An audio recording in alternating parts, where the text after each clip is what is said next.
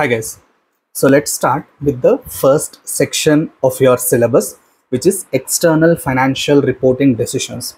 So this particular topic usually covers the discussion on financial reporting. Financial reporting includes your profit and loss, balance sheet, cash flow statement, and other financial statements. So now you might think that, sir, we already know how to prepare balance sheet, profit and loss. So will we be able to answer all these things? Yes. Technically this topic covers this balance sheet, profit and loss and all. But if I go into a little bit details of it, if I see about your profit and loss in your +1, +2 or your graduation, you might have prepared a profit and loss in a horizontal format, like DR on one side and CR on one side. On the debit side, you might start with your trading account. So your trading account would look something like buy opening stock, buy purchases, by factory expenses, by wages, all the production cost in short, right? And on the credit side, you will have two sales, two closing stock, and two any other direct incomes, if at all they are there in your business, commission or stuff like that. Then you will just total it up, and if it is on the debit side, if the balancing figure is on the debit side, you will record it as by gross profit, and if it is on the credit side, to gross loss. And then this will be carried forward to your profit and loss account as a to gross profit, and then you'll start recording all your indirect expenses on the debit side and all your indirect incomes on the credit side, and you will calculate your net profit or loss, right? This is what you might have done in your +1, +2 and other graduation classes. But please remember, sir, this is not your traditional accounts course. This is CMA US. So here you are expected to learn the performance properly, and your statements also would be different than what you have learned in the college and other courses, I can say. So in case of professionals, we do not call it as profit and loss account. It's not P&L account, it is actually P&L statement. Sir, what is the difference between an account and a statement? I'll tell you in a short. Sir, you prepare bank account in your books of accounts, right? So bank account looks like this. Again, debits and credits will be there, and all inflows will be on the debit side, all outflows will be on the credit side, whatever, and then you'll prepare a balance, right? So this is your bank account. An account looks like a T shape, okay, debits and credits. Whereas if I talk about the bank statement, if you download your bank statement, it would look like 1 2 3 4 5 6 7 8 so on so further. So there will be an opening balance on the top. There will be all debits and credits listed out as a transaction form, and then at the end they'll calculate the closing balance. That is the difference between a account and a statement. So when you look at all the professional courses, we would be preparing statements, not accounts. Okay, that is your first understanding. So here if you see, we call it as income statement, not profit and loss account. Okay, similarly there will be a statement of financial position, which is nothing but your balance sheet. There will be a statement of changes in equity, statement of cash flows, and also we'll have a discussion on what is integrated reporting. So your first section in CMA part 1 talks about external financial reporting decisions, and it covers 15% of your score. So there are two topics in this first section. The topic 1 is basically your financial statements, where we talk about balance sheet, P&L, statement of cash flow, statement of changes in equity, notes to accounts, integrated reporting. And in the second topic comes the most critical one, which is recognition, measurement, valuations and disclosure. Sir, what is this all about, sir? Just to give you a glimpse, okay, just to give you a glimpse, your income statement, which is nothing but your profit and loss, for you to correlate. So your income statement starts with the first letter sales, correct? Or you can call it as revenue. Now I'll ask you a simple question, sir. You'll automatically understand why we have all this list of topics. You can see a huge list of topics here. So why do we have so many topics? I'll explain you with this one simple example. Okay, so today you started a business and your business name is company XYZ. For example, your company name is XYZ. There is a customer called customer A. Okay. So now the example scenario is like this. On 1st January 2023, customer A purchased, okay, listen to me very carefully. So I'd rather change this. Customer A came to you, company XYZ, on 1st Jan 2023. He gave you an advance of $500 for purchasing a product. So this is done when? On 1st of January 2023. And on April 10th, 4/10/23. Guys, please be careful with the DDMM and MMDD format. This is MMDD format, month date format. So 4/10 means not 4th of October, it is April 10th. So be careful. So this is 10th of April or April 10th. You have delivered the product to Mr. A. Delivered the product to Mr. A. And then on May 4th, on May 4th, 23, customer A said all good. All good as in after you delivered the product, he, customer verifies everything is good or not, and is there any issues with the product, is there any defect in the product, everything he checks everything. And then on 5th, May 4th, the customer said all good, send me invoice. So on that date you raised the invoice to Mr. A. And now comes the next one. You raise the invoice, let's say in June 3rd June 2023, customer paid balance $600. Invoice was for a total of $1,100. 500 was paid initially as advance, 600 is paid balance later. Okay. Now I'll ask you a simple question. When should company XYZ recognize the sales? When should company XYZ record or recognize the sales? So the answer is not simple. Accrual concept and all will be there, but again, there are a lot of conditions that we need to check. Initially, if I'm talking at a basic level, I can say when the advance is received, that will not be recognized as an income because it's just money collected. It's not actually product delivered or goods transferred to the customer yet.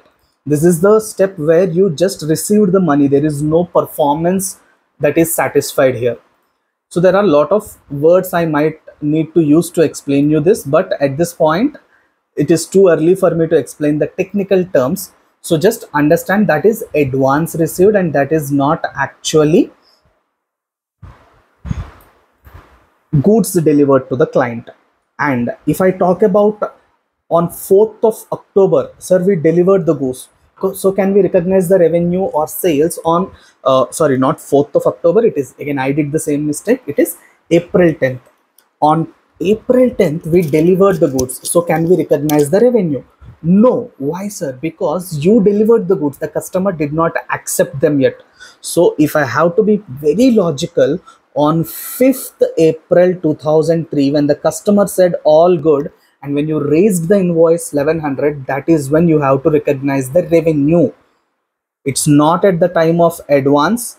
It's not at the time of, it's not at the time of advance. It's not at the time of balance due. It is at the time when the goods are delivered. No, it is at the time when the invoice is issued. Sir, who said so? Who said so? Why should I follow this particular condition? So for that, you have an answer, my dear friend. That answer comes from this particular topic in your section here, which is revenue recognition and income measurement. Revenue recognition and income measurement.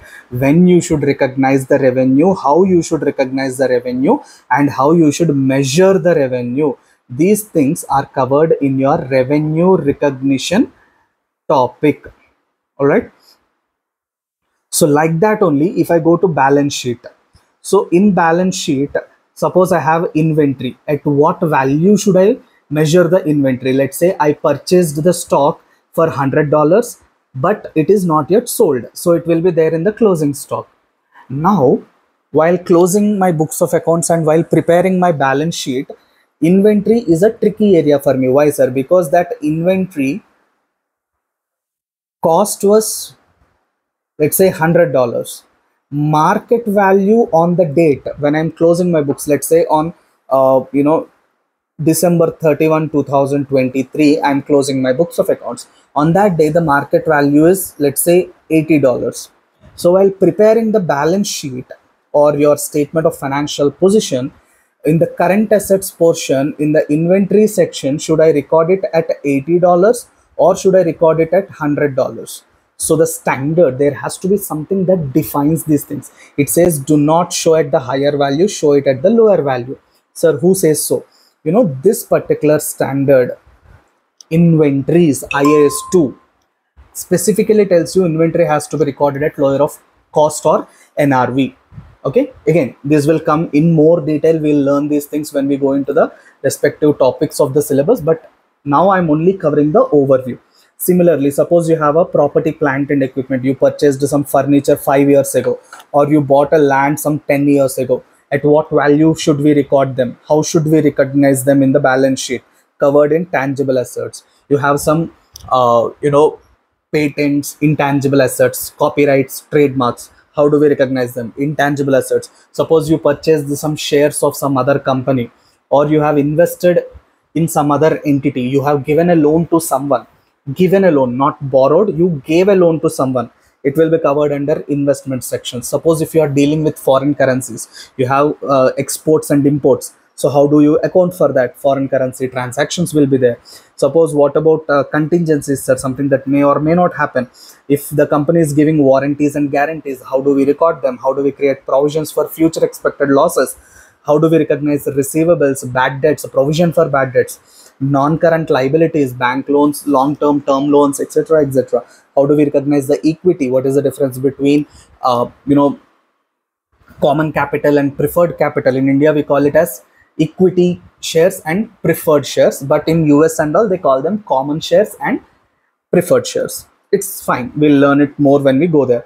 Revenue recognition. How do we recognize the revenue? Income measurement. What is the difference between revenue and income?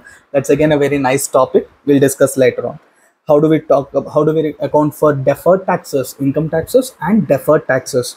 What about leases that the company has taken an asset on lease? How do we record it? If you have given an asset on lease, how do you record that? Both of these things. Business combinations, consolidation. If I have to give you an example, very recently you might have seen Facebook acquiring WhatsApp, or you can take example of Zomato acquiring Blinkit, right? There are different examples of acquisitions, consolidations, business mergers, or I can say Microsoft, they acquired LinkedIn. Even Facebook acquired Instagram. Or we can talk about Microsoft again, that they acquired GitHub. Right? There are so many such kind of business combinations, consolidations, mergers that are happening. How do we account for that? How do we value goodwill? What is the difference between internally generated goodwill and externally purchased goodwill? All these topics will be covered. And then comes the critical one, which most of the students usually ignore. That is significant differences between the US GAAP and the IFRS. Sir, please understand, US GAAP is only followed in US. IFRS is followed in more than 100 countries across the globe. Okay. IFRS, you can call them as international financial reporting standards. These are international. That means these are followed across the globe by various countries. Some countries directly follow IFRS. Some countries adopt IFRS. Okay. Some countries like India, we do not adopt IFRS completely, but what we do is we use IFRS as a base and we designed our own standards called as IND-AS.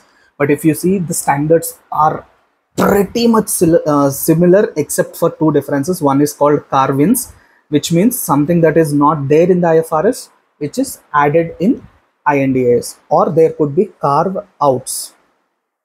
What are carve outs? Something that is there in the IFRS which is removed when they prepared the INDAS. So additions and deletions, in short, for you to easily understand. So we take the IFRS as a base and we developed our own standards. So in simply speaking, US GAAP is followed in the US, IFRS is followed internationally. So this is your introduction to your section A, which is on external financial reporting decisions. I strongly believe that before you start any topic, you should know the in and out about what are the coverages of that particular topic. So section A coverage, what are the topics, what are the elements, a brief introduction about all the elements I have given in this particular video. So slowly we'll go and discuss about each of these elements in separate videos. So I hope you guys are following this, and do feel free to share these videos with anyone who you think can be benefited by this.